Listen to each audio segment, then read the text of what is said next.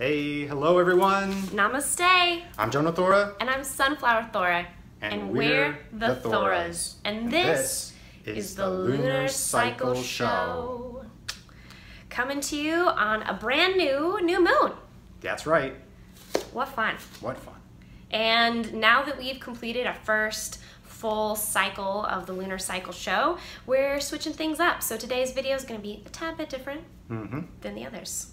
We've made a pact with ourselves about it because of this new moon, where we're going to start actually recording our videos a lot earlier than we have been, and we have learned a lot in the last lunar month in terms of how to do this awesome show. And we're really excited to keep doing it. Yeah. Keeping it fresh, keeping it different. You're seeing a whole other angle of our abode. And today, as we're thinking about our intentions for this new moon, we want to share with you all what this whole manifestation cycle is about. That's right. So let's get to it. Oh, we got a whiteboard ready. Here we go. Woo! Hello, here we have our beautiful whiteboard. We love our whiteboards. Let's talk about manifesting with the moon. So where do we start? Well, we start, of course, at the new moon. So the new moon is all about new beginnings, a fresh start, a blank page. It is time to set our intentions for what we want to achieve during this lunar cycle. So take some time to reflect on yourself, on what really calls to you this month. A little later in the video, we're going to talk about what this new moon means, and that can help you decide how to best harness the power of this new moon. We then go to this next phase where we then start to honor the intentions, hopes, and start to figure out how we're going to manifest that. As we move into our first quarter moon, we really start to approach our first kinds of crises and obstacles, the challenges that come up with setting an intention and trying to bring it to manifestation. So the first quarter is all about addressing those crises and those obstacles and making some decisions about the challenges and taking some action as needed. Afterwards, we get to the adjustment, refine, and edit, because we've now seen all of the issues involved, well, a lot of the issues involved, the main ones, and we start trying to work it out so we can actually manifest this.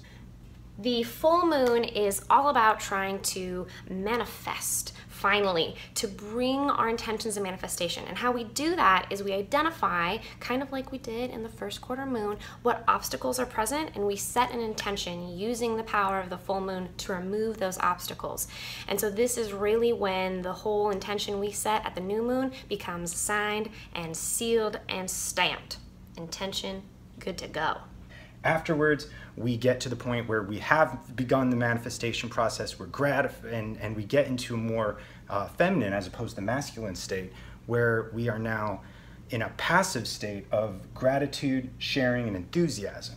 Then we have the last quarter moon, and like the first quarter moon, this is one about crisis, but instead of being necessarily obstacles, it's a crisis of consciousness. So what internally, not externally, do we need to figure out to let go or to keep? What's working for us? What isn't? It's a chance to make a decision about how to truly, fully bring your intention to life. And finally, we surrender and rest and recuperate after the entire cycle right onto the next new moon, where we finally set a new intention again.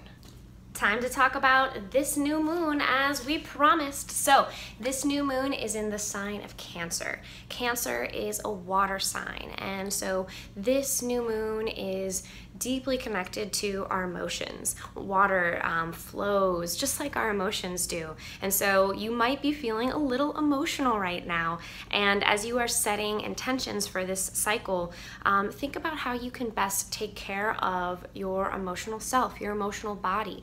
What do you need to do to harness the power of your emotions in a positive and uplifting way? How can that help you create the kinds of goals that you have for yourself this month, and to bring those into reality? All right, that's our show for today. It's a little short one. That's because we're going to one heck of a fun festival right after this. Woo! Thank you, everybody, and that is the 5th episode of Lunar Cycle Show. Stay tuned as we continue this incredible adventure into the future. See you soon.